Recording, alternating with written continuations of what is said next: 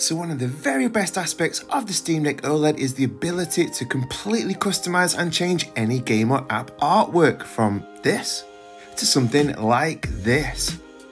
Here's how to set it up in just 4 easy steps to then make it super quick to customize any game artwork.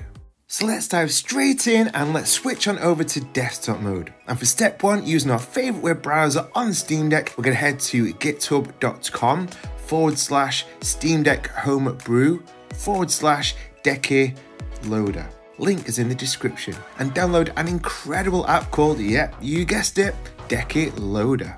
Next, for step 2, let's head to where we downloaded Decky Loader, which in my case is the downloads folder.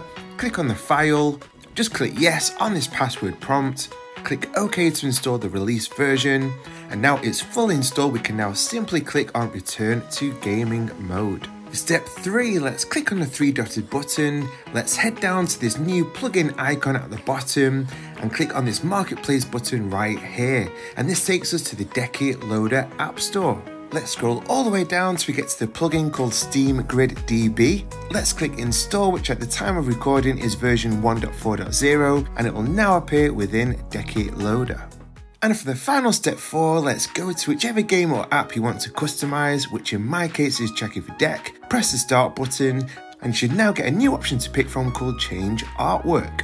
So click on this and there are now 3 areas of the game or app we can now customize. The first is called Capsule, and this is the portrait icon we see in our game library, and I'm going to select this one. The second is called Wide Capsule, and this is the landscape artwork after we've just closed out of the game, and I'm going to pick this one. And the third and final piece of artwork is called Hero, and this is the backdrop artwork that covers most of the screen at the back, and I'm going to select this one.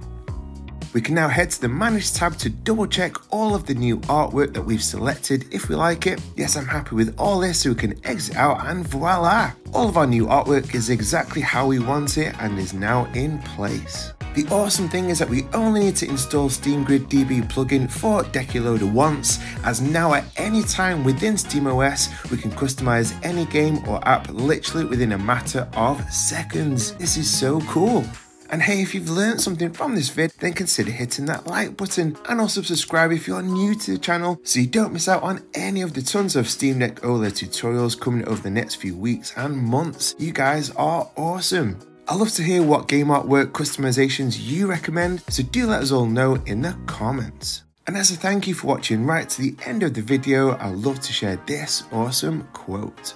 You glow differently when you have good people with good intentions in your life. There are people in life who are toxic and bring a ton of negativity on us, it's sad to say. So let's choose to be around those people who bring the very best out of us. So stay encouraged today, guys. And as another little treat, here's our gorgeous rescue cat, and her name is Pancake.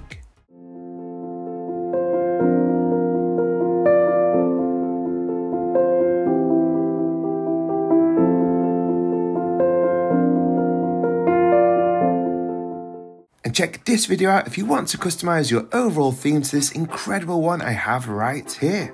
I appreciate every single one of you for watching, and I'll see you in the next one.